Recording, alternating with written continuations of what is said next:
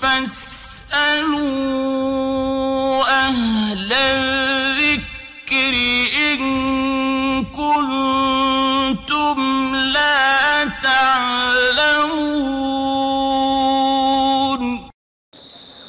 ওয়ালাইকুম আসসালাম রহমতুল্লাহি ওয়া বারাকাতুহু। মোহাম্মদ ইকবাল হুসাইন প্রশ্ন করেছেন যে মাসিহ শব্দের অর্থ কী।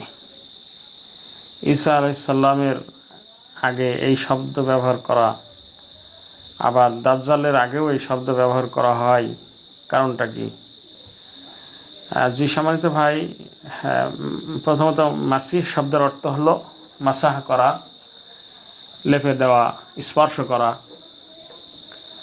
আর ঈসা আলাইহিস সালাম তার নামের পূর্বে এই মাসিহ শব্দটি ব্যবহার করার কারণ হলো এই যে তিনি আল্লাহ রাব্বুল আলামিনের অনুমতি সাপেক্ষে, আল্লাহ তাআলার আদেশে তিনি ওই সমস্ত রোগীদের চিকিৎসা করতেন যে সমস্ত রোগীদের কোনো ওষুধে ভালো হতো না, বা কোনো ডাক্তার তাদের কোনো চিকিৎসা করতে পারতো না, যে রোগের কোনো চিকিৎসাই নাই, এরকম রোগীদের তিনি মাসাহ করে দিলেই ভালো হয়ে যেত। যেমন জন্ম অন্ধ, এদের চোখে হাত বুলিয়ে দিলে তিনি দৃষ্টিশক্তি ফিরে পেত, এরকম। তারপরে আরও কিছু রোগ রয়েছে, অনেক রোগ রয়েছে যে রোগের কারণে তিনি তাদের মাসাহ করে দিলেই ভালো হয়ে যেত। এই জন্যই তাকে মাসিহ বলা হয়। আশা করি উত্তরটি পেয়েছেন। আর আরেকটি কথা আপনি বলেছেন এখানে যে দাজ্জালকেও কেন এই শব্দ বলা হয়, একই শব্দ। জি সম্মানিত ভাইরা, মনে রাখতে হবে যে দাজ্জাল সারা পৃথিবী তিনি সারা পৃথিবীতে তিনি দড়ি বেড়াবেন, এবং পৃথিবীর এমন কোনো জায়গা নাই যে তিনি বেড়াবেন না, স্পর্শ করে বেড়াবেন। সব জায়গায় তিনি স্পর্শ করবেন, বুঝেছেন?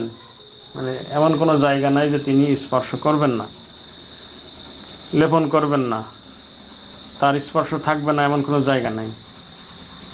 এই কারণে তাকে মাসিহ দাজ্জাল বলা হয়।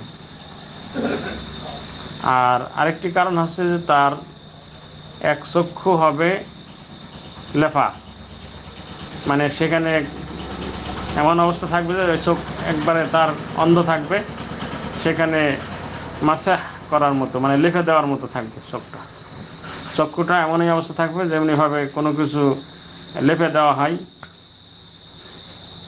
এরকমই অবস্থা থাকবে। আল্লাহ নবী সাল্লাল্লাহু আলাইহি সাল্লাম বলেছেন সে অন্ধ হবে, টেরা হবে, কানা হবে। তো এই জন্য তাকে মাসিহ দাজ্জাল বলা হয়। তো আশা করি বুঝতে পেরেছেন যে দাজ্জাল স্পর্শ করবে সারা পৃথিবী, এবং সে কারণে আর তার চোখ মাসাহ করা থাকবে, অর্থাৎ লেপা থাকবে, সে কারণে তাকে ওই শব্দে বলা হয়। জি সম্মানিত ভাইরা, আশা করি উত্তরটি পেয়েছেন। বারাকাল্লাহু ফিকুম। আসসালামু আলাইকুম ওয়া রাহমাতুল্লাহি ওয়া বারাকাতুহু। أشرقت نفسي بنور من فؤادي حينما رددت يا